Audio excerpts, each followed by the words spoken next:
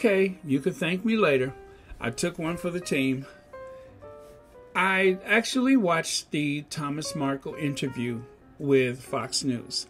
It's only 4 minutes long, so if you are overwhelmed by curiosity, don't bother. I got you covered.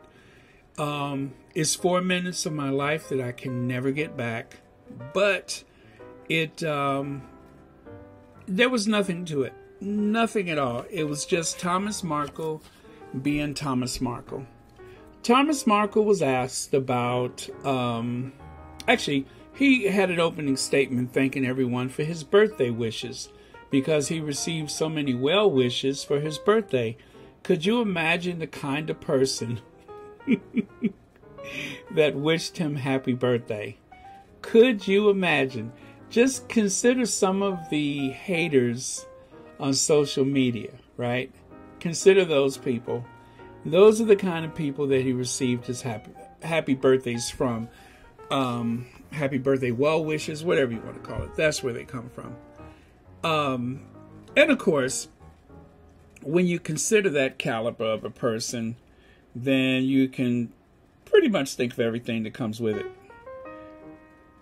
If that's not enough for you, then his next line had nothing to do with his birthday. He went directly to, guess where? Her Majesty the Queen, to the royal family. Yes, he went there. This is a 4-minute interview now, but it was, as I have said before, it seemed like it was coached, scripted, coerced, whatever you want to call it. And of course, he said that he wanted to make sure that he could take this opportunity to ask the Queen. He said that he wants the Queen to allow Elizabeth Diana to have her christening in the Queen's Church. That's what he called it, the Queen's Church. He wanted to make sure that the Queen considered allowing the baby to have the christening there, and he wanted to appeal to her and to the royal family. He said, don't punish the children. The children are surely innocent. They're not political. Not political. That's what he said. And so that was check. You know, he had that one said check. So he, in the checklist of things that he was instructed to say, allegedly, then he says, I'm planning in the near future to petition the state of California for visitation rights for the grandkids. That's right. He said that he wants to petition the court to see the kids. Now, as far as we know, and I can't say I have any factual information, but one can only imagine, has he seen any of his grandkids? Has he seen any of them? Has he made any effort to see any grandkids? Because there are certain parts of the family that do not want to see him. There are certain parts of the family that have never met him. Markles that have never met him. So this is what he's saying, but the only thing that he seems concerned with are the kids that can make him money. So whether or not this is some kind of campaign by the tabloid press to try to force the kids into view of cameras or whatever, I don't know. It's all very strange. It seems scripted to me. And he seemed preoccupied with keeping his hands wrapped around the can in front of him. You remember, he said he was upset by the fact that people were seeing photos of him coming and going from the supermarket or grocery, whatever it was, a convenience shop, gas station, whatever the place was. Every time you see the pictures of him, he's carrying a 6-pack of beer. Now, he said the beer, to show you how daft this guy is, he says that the beer is like a little gift that he gives to the security guards at, I imagine, at the gate of his gated community. He would give those beers to the security guards.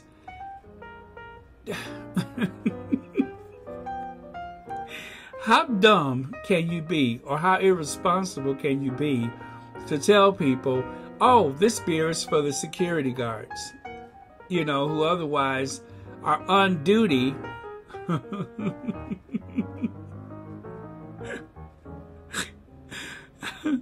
I mean, I know it's a different country and the standards are different, but I would imagine any place you go, security guards should not clutch a cold beer while securing the premises. But if that were the case, well, Thomas Markle put them on the unemployment line, didn't he? Yeah, these beers are for the... Yeah, okay. Thomas, God, that mouth of yours. And then after that, he said... Oh, well, the news guy asked him about Harry's book. He said, I don't think he has much more to say. He hasn't got a lot to say. He said that everything he needed to say, he covered it in the 3 sessions and his interview with Oprah. And, of course, he decided to mock Harry by crossing his hands, those shaky, quivering, beer-soaked hands, allegedly, over his shoulders in that self-therapy type of meditational thing that Harry was doing. So he was using a little mockery there. That was the height of his cleverness. I'm pretty sure that this man who moves at a glacial pace under the best of circumstances, that was the height of his comedy for probably the entire month. So, if not the season. I'm like, oh, Thomas think he's made of funny. Yeah.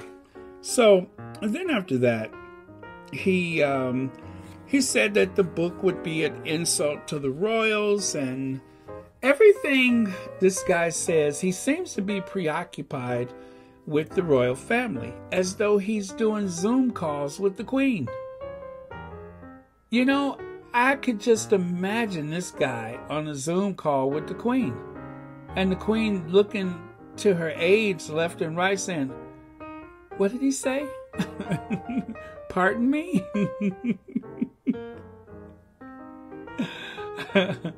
But he's not delusional. This is a crafty old fox. So there are people who feel terribly sorry for him, and they buy this whole story of him being so frail and, oh God, this guy, Thomas Markle, he's a gift that won't stop giving.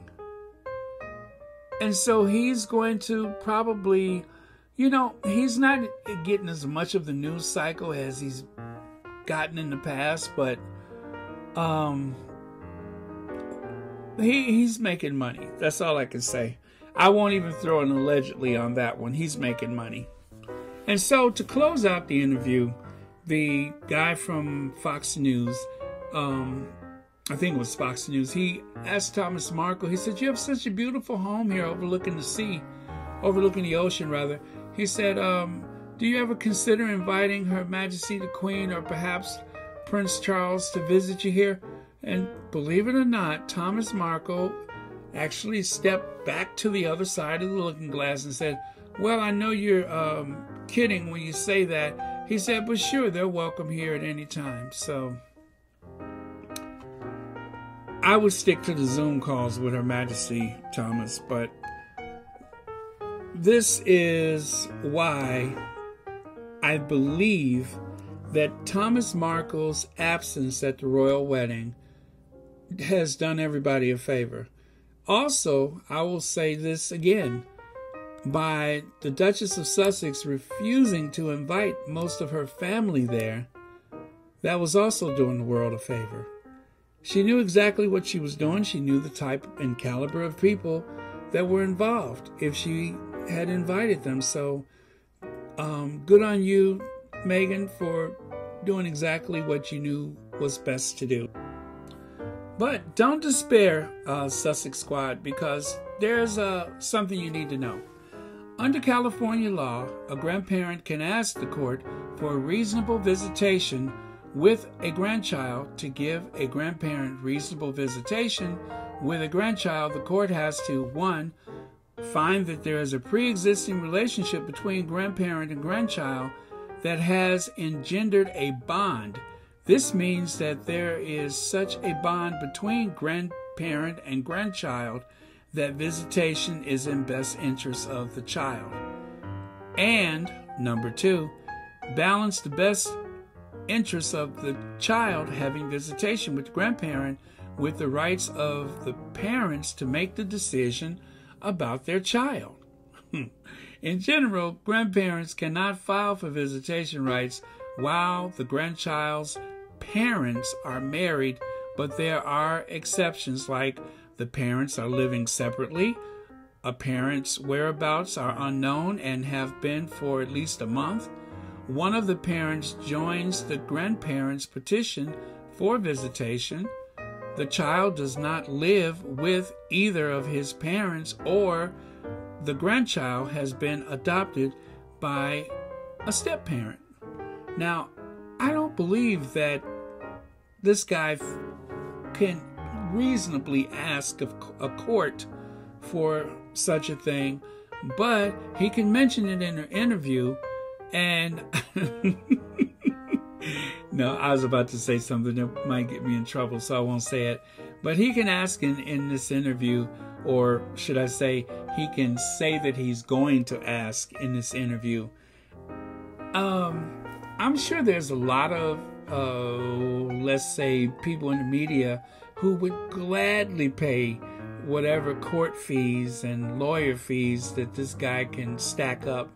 But I don't know if he would have the courage to try to do that, because he could stand to lose a lot, especially if his, let's say, alleged financial backers decide to step away from him in the 11th hour. So I say this is much to do about nothing. It's just sensationalism. I'd be impressed if it actually happened. I'd also be very pissed if it actually happened. Well,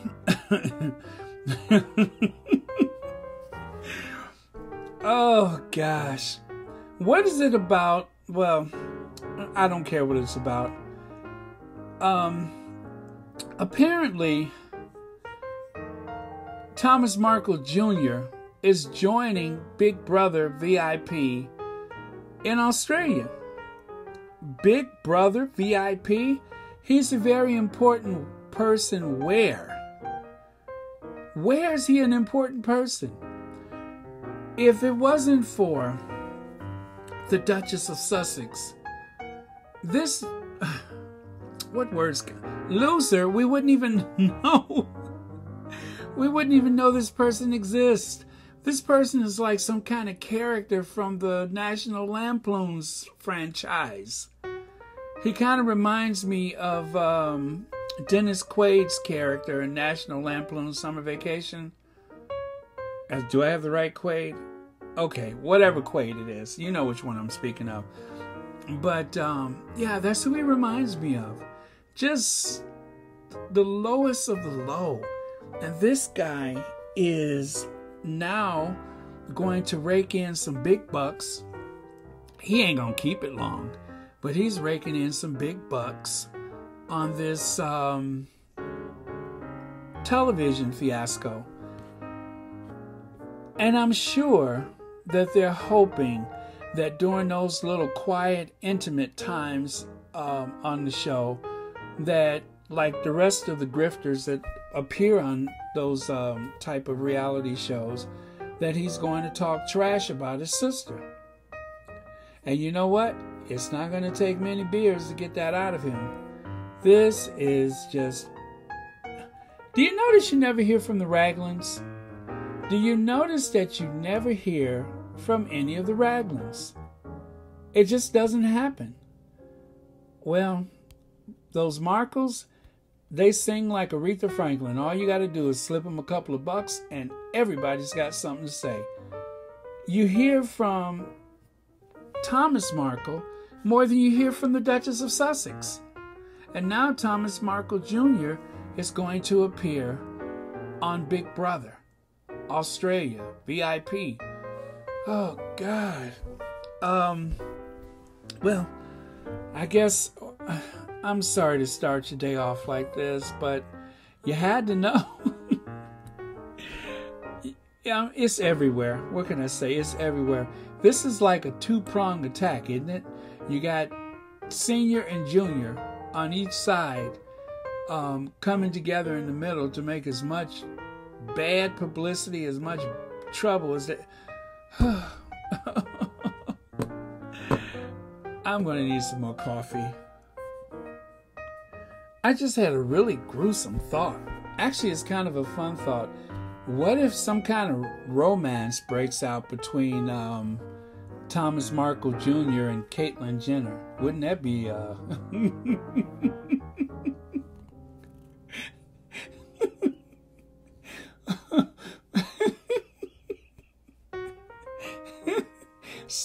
Suddenly, I don't mind. Yeah, suddenly I don't mind. Now, I might watch that one. If that happens, I have never watched the Big Brother program in my life. If you have, that's on you. I'm not a big fan of reality TV, but there's a good opportunity for me to find entertainment in Thomas Markle Jr., sparking a romance with Caitlyn Jenner. Now that's rich. If that, yeah, please make it happen. Please make that happen. Ooh. But Caitlyn's not actually the first of her kind on the show. As a matter of fact, I think that was a different version of the reality show. The one that featured, never mind. But anyway, that person has a YouTube channel, and she was also, the gossip. She was also on the, anyway, I gotta go before I get in trouble.